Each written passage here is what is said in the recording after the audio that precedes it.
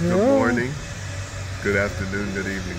Coming to you from Las Vegas at the PAM Rehabilitation Center. How are you guys doing today? I've got the good doctor helping me. Turn it around so they can see who you are.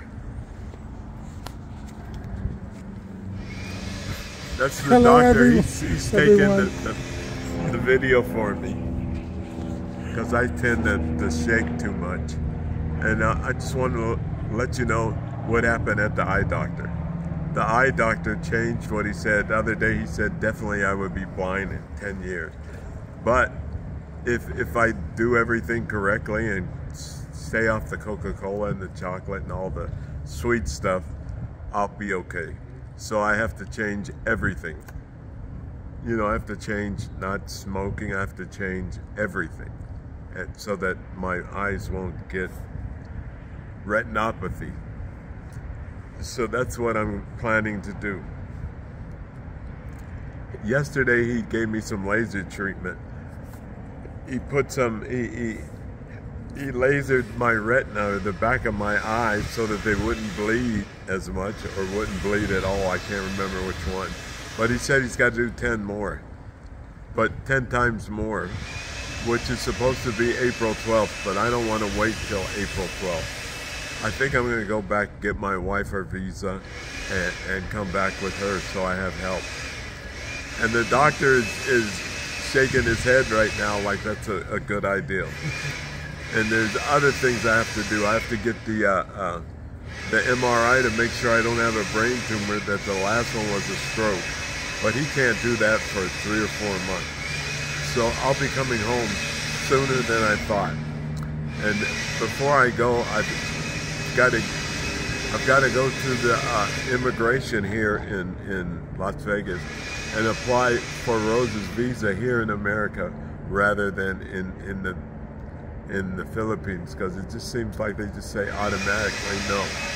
So if I apply here, and I have letters from the doctors that I shouldn't fly without help, that'll get me an emergency visa. So maybe I could go back again next month or the month after, and they could do the MRI and fix my eyes up. But I'm feeling a lot better right now. I'm glad I came. I got to meet a lot of the Filipino Black American guys that are here, and the doctor is one of them, and he has 4 beautiful daughters. Yes. All right, Yes. so he's been helping me stay right. Now, there's some things I'd like to say that I found out that I'm wrong about. I said that the Filipinos that are in America are different than Filipinos in the Philippines. They're not different, they're exactly the same. They're just as nice and sweet as Filipinos in the Philippines. In fact, all the nice people that are here at the hospital are Filipino. The ones I've never had any problems with have been Filipinos.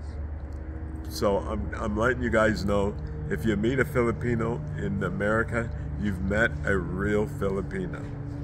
So don't be scared of meeting Filipinos in America, because they're still sweet and nice. I've met a lot of nice people here, but the one thing that has changed a lot about America is every place I've been is understaffed. There's shortage of workers everywhere in every field. At the airport, at the hospitals, everywhere, the air traffic controllers, everywhere is short of people to work.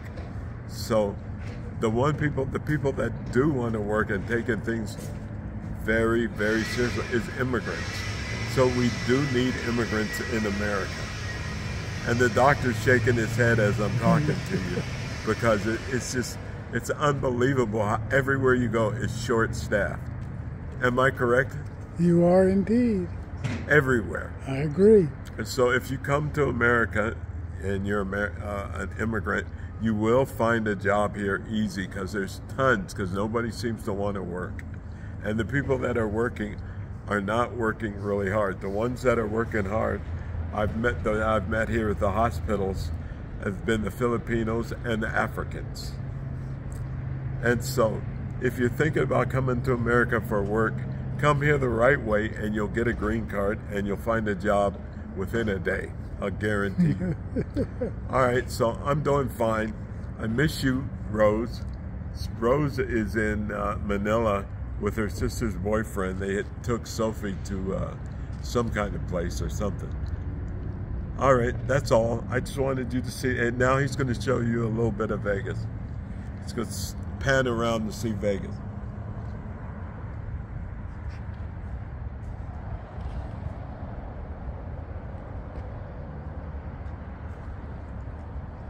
And those are the mountains in Vegas. They're not little short mountains like in the Philippines. They're real mountains. They're very high. And palm trees. And it's very nice here. Very nice. Very nice. Did you say good morning, good evening, good? Yeah, I did all that. At the beginning I said it. So good night, good afternoon.